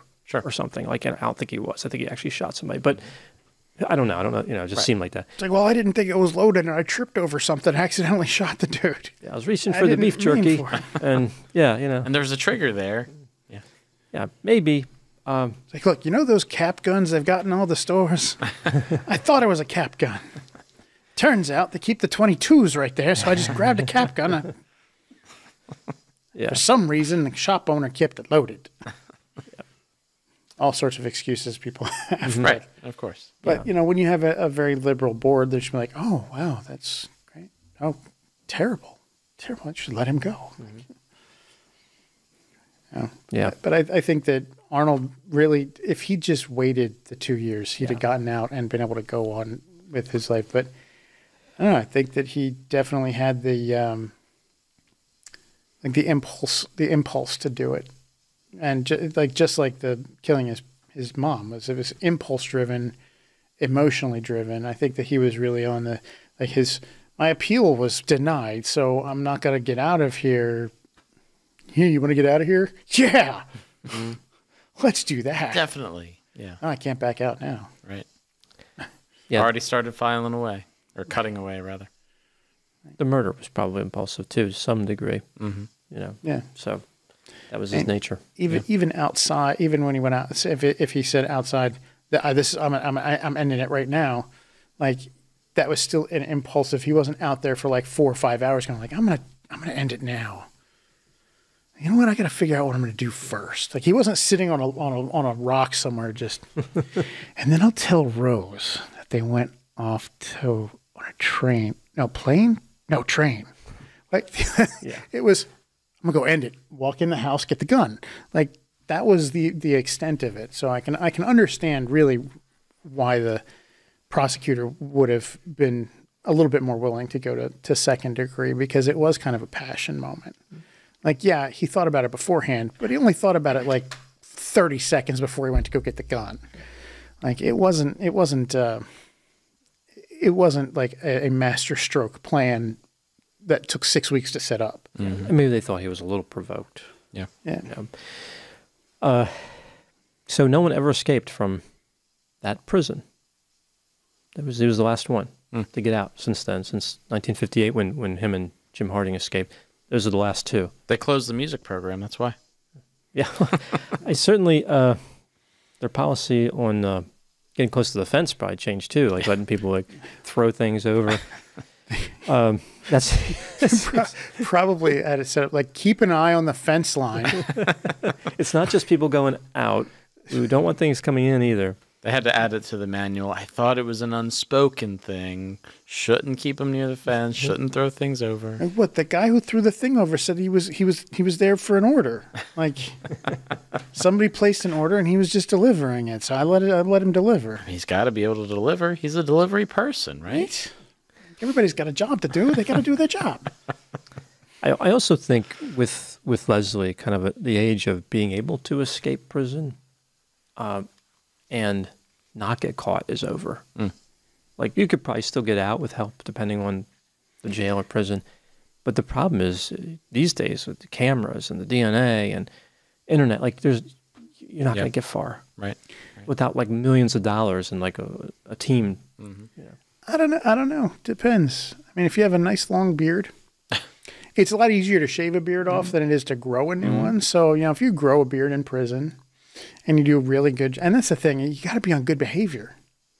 Like there's a story, like there was a guy who was on good behavior, got on a work detail, and the work detail actually took them out of the prison down to like local courthouse, right? You figure that's super secure, right? It's the courthouse. Go down to the local courthouse. They're painting a room, so the inmates are doing the painting. And the guy goes to the CEO and goes, "Hey, can I go use the bathroom?" And like, yeah. So he goes to the bathroom and then just walks out the front door. He was on Unsolved Mysteries. Like he was gone for like 5 years. Like just walked out of the courthouse because he was on good behavior. And you get on good behavior, and then it's a matter of trust. Like we start trusting. Yeah, well, there's some prisons. I know years ago, Graterford, Pennsylvania, had a warehouse outside the main building where they would have like textiles delivered because they make jeans or something there. And some of the people there were life sentence. They come outside the walls, work there. Just totally outside the building. Like if you had any help, like transportation, probably get away. Yeah. Speaking of, we're talking about escaping prison. This one comes to mind. It's a true story. There's a guy who he's in prison for life. He plans out this escape, and the escape involves getting into a laundry truck, and like he pays off a bunch of people to help him set this thing up. He gets in the laundry truck. Laundry truck drives out. He waits where he is. Laundry truck opens the back gate. He manages to sneak out and finds that he's in another prison. Like the laundry truck's making like hitting up different spots in the area. Like it picked up one shipment from the prison he was in, and they were dropping stuff and picking stuff up at another prison. And he like walks out into the loading dock of another prison. It's like you got to think to yourself, like, how? Yeah, the amount of disappointment at that moment, and you're caught at that point. Yeah, there's no place, no way you can be like, I don't know how I got here, and no way you can just walk out the front door. Like they're gonna know. Like, you're in a prison. Wait, what do you mean we've got one extra? We did raise your hand if you're not supposed to be here. We did count this morning, and we had 1,400 exactly. We got 1,401. Did we get anybody new in? No? What? People usually don't just walk into prisons voluntarily. Yeah, usually, yeah. Yeah, that would be bad. Maybe try to exit the truck when it was in like at a stoplight or something. when and not wait that long. Yeah. So one of the strangest cases I think we've ever covered. And we've covered some strange ones. We really have. Sure. Yeah. I think this is definitely the strangest murder part we've covered. Yeah, because there's a murder part in the beginning, but then you have this long. This guy just lived his whole life. The murder was not really the focus. No, of the things. rest of his life was more the focus, Right. Because he vanished, Yep. was gone for a while, and then found after he was dead. And the U.S. Marshals were like, we're actually kind of glad that he died because Yeah. then we don't have to like pull him away from his family. Because he'd have been in his 80s at this point. We don't have to pull him away from his family and extradite him back to the U.S. To serve. Yeah. One thing that bugged me. This is one of those things. There was a picture, I think, in the newspaper that had or one of the places of the marshal flew to Australia and put like his badge and the wanted poster, I think, on the wrong tombstone, on the right guy, but had the wrong name. Right. The John Damon. The John Vincent Damon, yeah. And it's just one of those things. What's the national debt right now in the United States? Right. Like 30, too much. How much is it? It's in the trillions, right? Probably. Like some 31 trillion or something really like ridiculous like astronomical, yeah. How about not flying the Marshal to Australia? Just for a photo op. Let's just take their word for it. Australian authorities are competent. If they say the guy is dead, that's good enough for me as far as my tax dollars are concerned. Right. If we can give the military like $500 billion a year, we could take $2-3 grand out for the Marshal to go to Australia to wrap up a case. Yeah, there was a 60 Minutes. I think it was the last 60 Minutes that talked about the military and the spending. It was unbelievable. It was worse than I thought in many ways. Oh yeah. Yeah.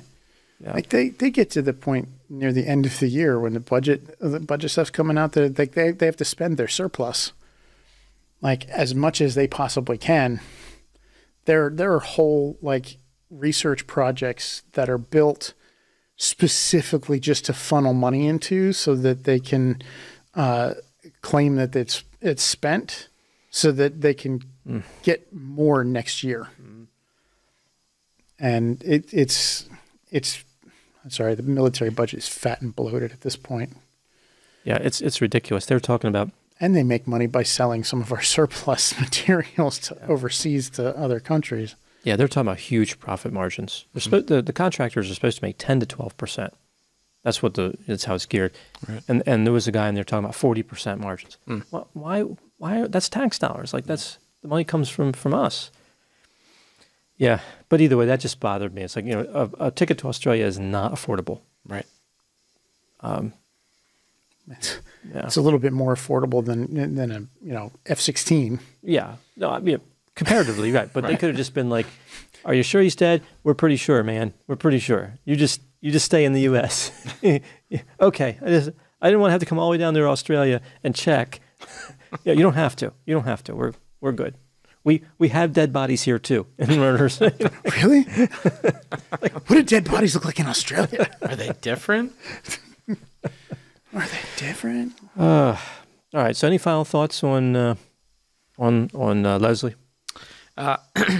So the kind of the crux of this whole thing is the DNA, right? That's the son uploading the DNA, and DNA, as far as genealogy websites and things like that, has for many people is very much a bad thing. I don't want the government or whomever having my DNA, selling it, using it for whatever purposes, nefarious or otherwise. But obviously there can be a benefit to it too, because then you could find long lost family members. You could find out stuff about your past. They could, government, law enforcement agencies can use it to find criminals or make connections in criminal cases and things. So it's obviously a huge advancement and a very good one too, but also has kind of some bad connotations for a lot of people, thinking that it can be used for bad purposes. Thankfully, it was good in this instance, in that it connected a lot of dots, and it didn't really get anybody anywhere other than the knowledge of what actually happened. It's not like we caught the bad guy or anything like that. But it was interesting. that they were able to use it in a good way, and hopefully that, I don't know what that feels like for his family to now know about a dark past for their dad. Maybe there's, oh, wow, that's really messed up. But still, they knew him in a certain way despite his actual past. So I don't know. It's a weird thing, but it was a very interesting thing. DNA can be used in so many different ways, is used in so many different ways. Yeah, I imagine there was a lot of moments where they went back and they're like, now that one thing he did sure. make sense, or that other thing he did make sense. Sure, that's true. Yeah. And probably as many moments where it just seems totally disconnected. Mm-hmm. Like that's not even the person. You're describing a different person. Right. That's why he wanted to visit that prison so many times, or talked about that prison or something. Yeah. Mike?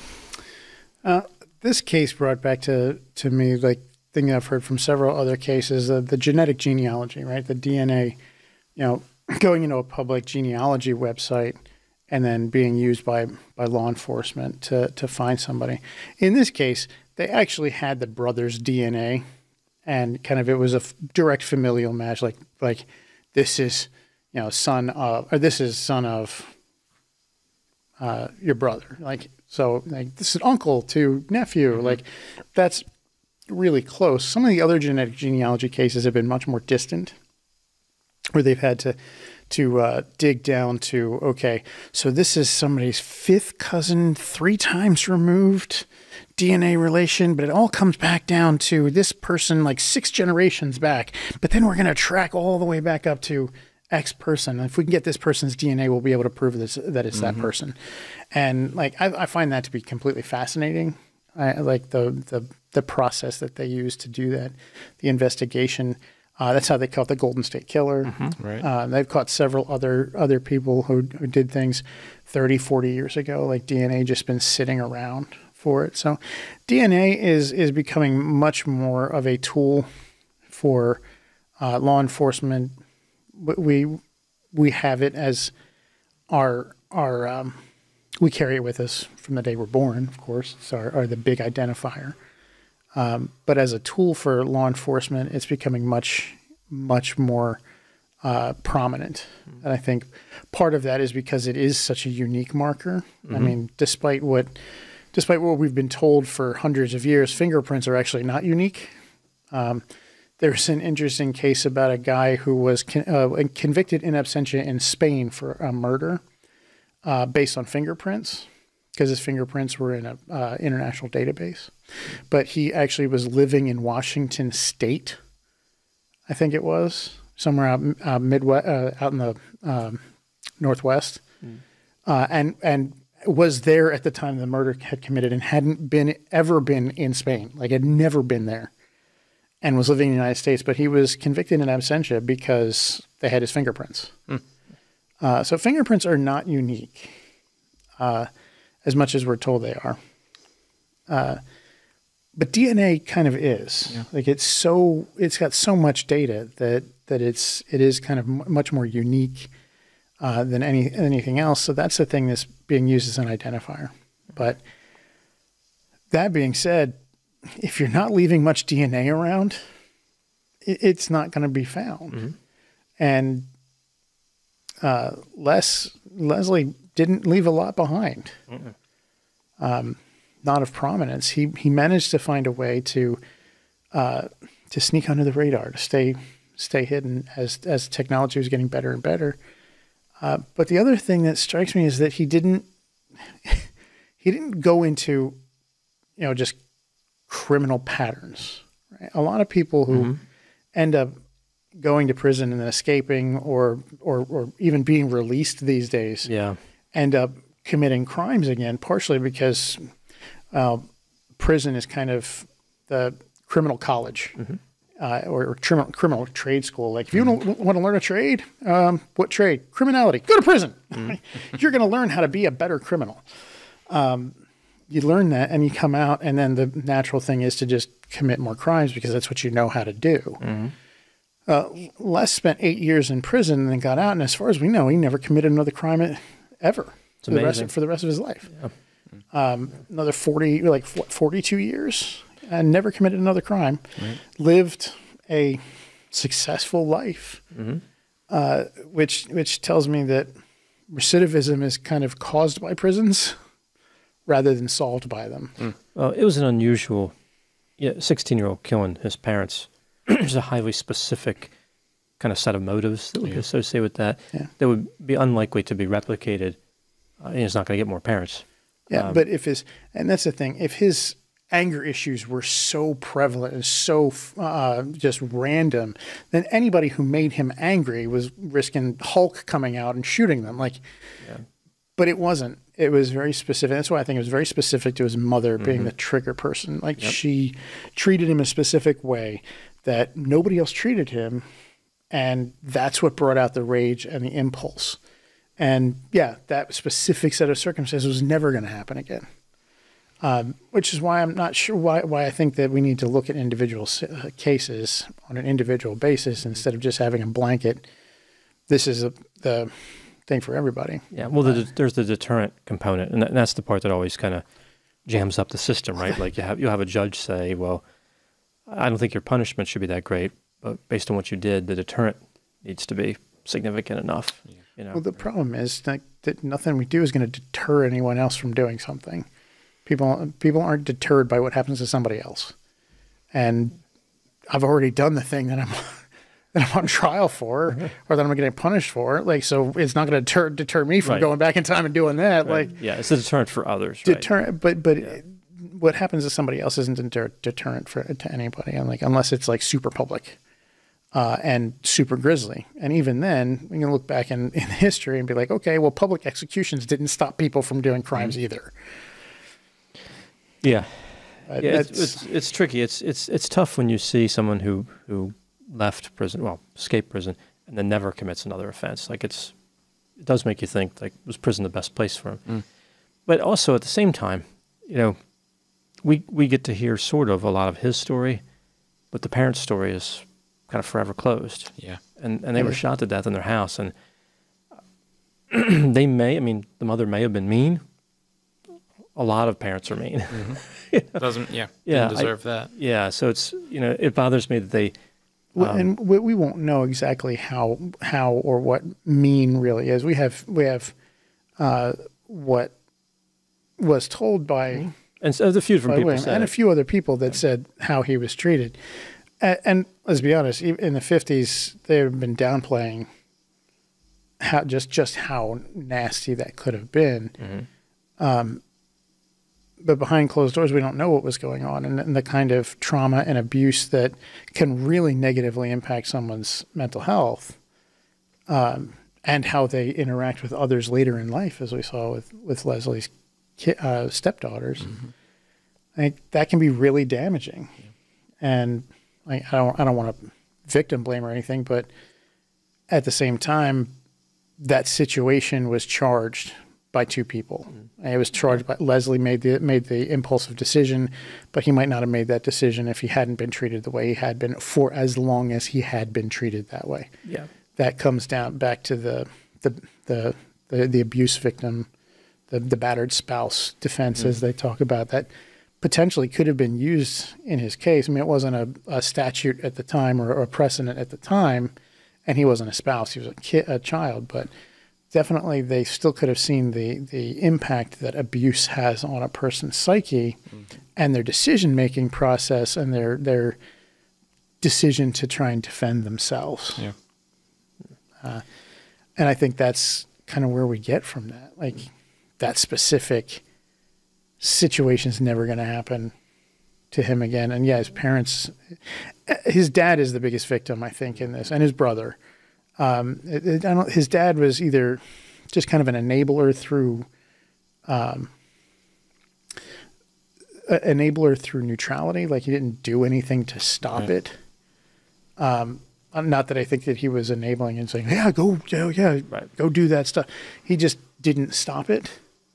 And I think that's where there might have been a little bit of resentment from Leslie, but it probably wasn't a planned out, I'm going to shoot dad too.